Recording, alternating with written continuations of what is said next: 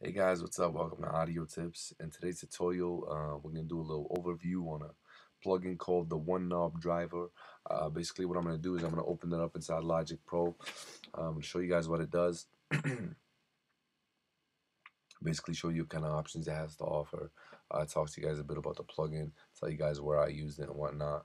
I'm not going to go too much into depth right now because I'm going to do that later on in tutorials. But please remind yourselves that you do need certain Waves bundles in order to open this plugin.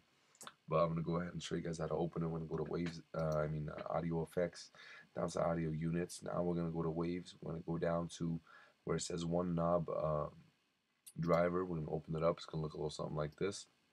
It looks exactly like the brightener, but throw this on a vocal and it's gonna drive drive your vocal.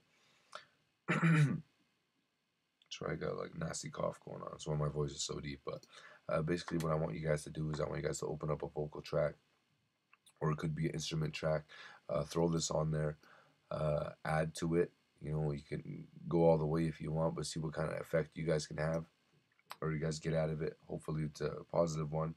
If not, I'll show you guys a little secret trick that I do with it later on in my videos. Thank you guys for watching, and hope you guys learned something new, and please subscribe.